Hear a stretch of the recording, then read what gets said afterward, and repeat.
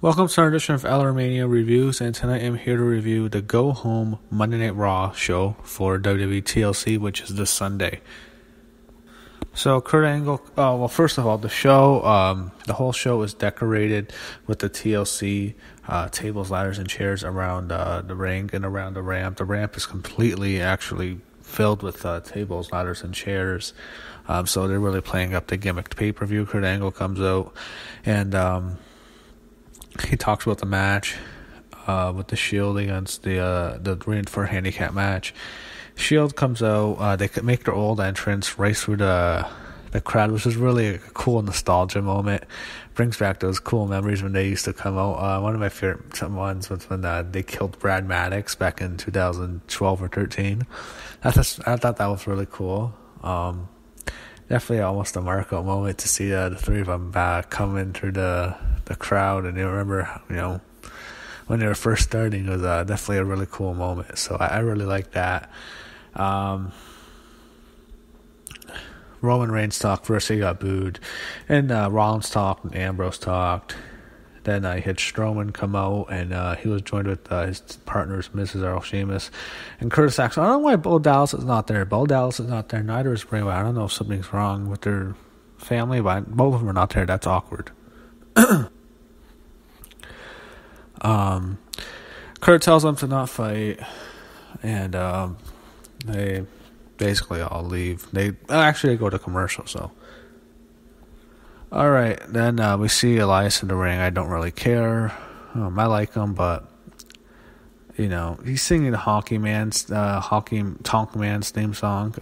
I guess it was alright, but the whole nerd thing I find super annoying. It's not even, I don't think that's a good catchphrase at all. So their opponents are Jason Jordan, Apollo Crews, and Titus O'Neil. And Jordan, Crews, and O'Neil win.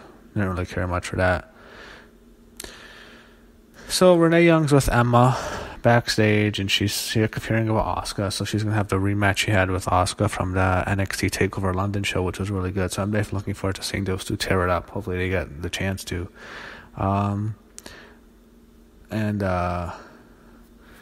They were going on, and then Alexa Bliss comes up, and she complains about Asuka, and that'll probably be the big feud. She convinces Emma to team up with her, and her and Emma are going to team up against Mickie James and someone else's. So it's Alexa and Emma teaming up.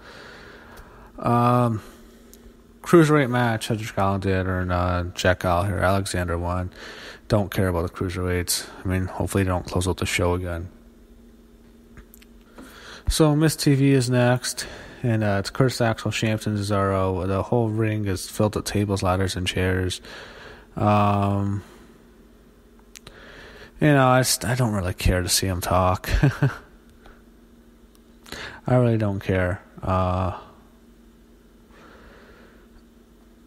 Kurt Angle comes out. Alright, so The Miz wanted to announce a fifth member, but, Kurt Angle comes out and he says that there won't be a fifth member. Him and Miz go back and forth. Oh, and okay, so he announces something big. He announces it's going to be a 3-on-3 match. If Braun Strowman loses to Roman Reigns, it's steel cage.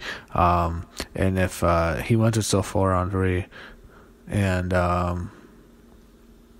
that's a cool stipulation, I guess, to add. So there's also going to be a tag team title match. Don't really care about that. Up next is Alicia Fox and Sasha Banks. What the hell are they doing with Sasha? Bye, Sasha. Sasha wins. Match was quick. I don't know what they're doing with Sasha. Okay, then they have Alicia Fox beat the shit out of Sasha Banks backstage. I guess that's the match. I think Alicia will probably win. I don't know, they might be giving her a push, or they might be turning Sasha heel, but I think she's for sure, I already read, I missed this part, but I already read they made the match official for TLC. I think Alicia Fox probably wins that match, I would think, since they already had Sasha beat her cleanly, so I think she'll win. Enzo's out, I don't want to watch, and Kalisto, man, I just don't care about that. So, tag team titles, Sheamus and Cesaro, Ambrose and Rollins. That's up next. Match was long. Ambrose and Rollins retain. I don't know if that means anything for TLC. Probably not because whenever Roman Reigns is on the team, she'll probably still win. But that was awkward that they pinned him cleanly. Okay, so I made a mistake. It's actually going to be 3-on-5 if Braun wins. So I think probably Curtis will probably be the fifth guy. Finn Balor comes out. He talks about Bray Wyatt, and him and Bray Wyatt appears on the screen. I just thought that shit was just terrible. Alright, so we have a tag team match. Alexa Bliss and Emma against Mickie James and Bayley. Match wasn't very long. Actually, they went through a commercial break, but Mickie James pins Alexa Bliss cleanly, and I hate when they do that. Because now you just gave me away the spoiler. I mean, I think they already gave that away with Sasha Banks and Alicia Fox, who's winning on the pay-per-view, even though it's great to think Alicia Fox is going to beat Sasha, but it tells you how fall of a grace Sasha's had, but this one was just way too obvious. I know Alexa Bliss was winning anyway, but come on, do you have to make it that obvious that she's going to pin Mickie James? I know Mickie, at this stage of games, doesn't make much sense to be champ, but I mean, you could at least build some suspense, at least, I don't know. I mean, when they have you get pinned right away, they had Mickie James pinned her that cleanly. I don't know. I just thought that kind of gave it away. They keep going to backstage segments with Curtis Axel and the Mr. I just find it annoying. I don't really care. Mickie James did an interview about Alexa Bliss. Calls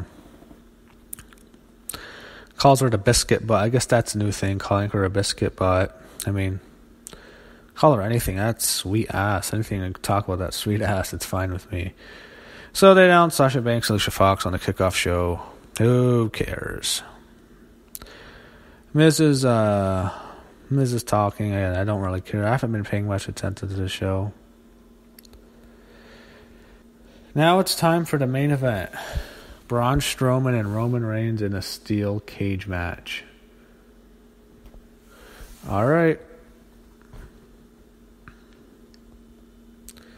Match is really good. I'm enjoying it. I don't know. The Braun Strowman Big Show cage match I really enjoyed from a month ago. So let's see if this match is as good.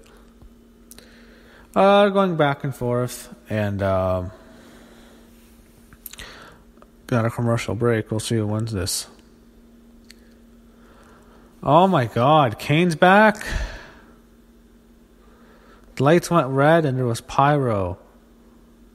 Kane came through the mat and he attacked Roman Reigns.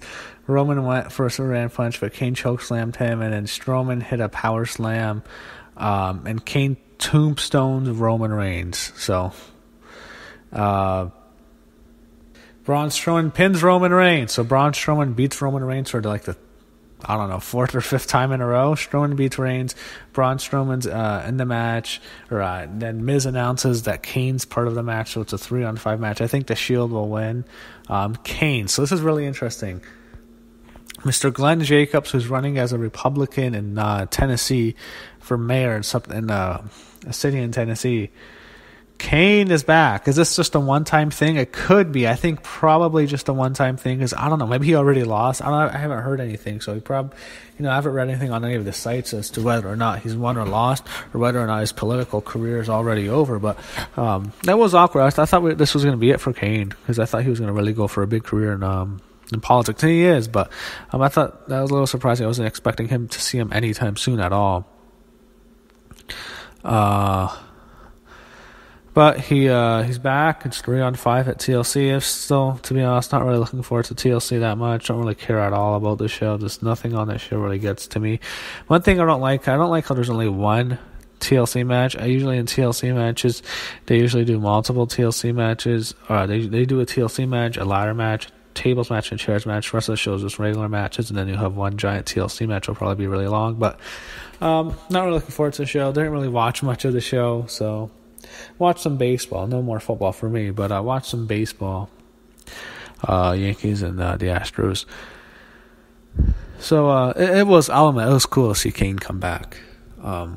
And I'm sure the TLC match will be long. It'll probably be a great match. But I'm just not looking forward to the show at all. It's going to be cool to see Asuka debut, but I mean, they have such a bad track record with the women. It's hard. I mean, look at what they've done to Bayley and Sasha.